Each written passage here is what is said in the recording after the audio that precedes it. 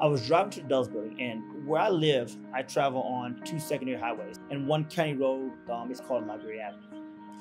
And I was making the right turn onto Liberia, and prior to all these residential housings and stuff going up and being there, it was all rural. After making that right turn, a young driver shoots from behind me to my left side, and she was going so fast, like she was about to pass me. Then she pulls up and just stays steady for about a mile. Sunrise, and I'm looking 8, 12, 15 seconds ahead. And to my right, I see deer coming out of the fields towards the road, and I immediately started slowing down. And the cars behind me started slowing down. But she, on my left, just kept on going, and bam.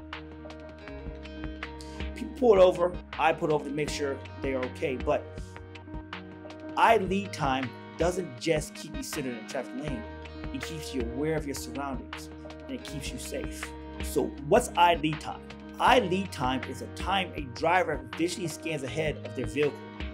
Drivers must continuously survey their path of travel to detect objects and activities, acquire enough information to understand each one and decide what actions to take.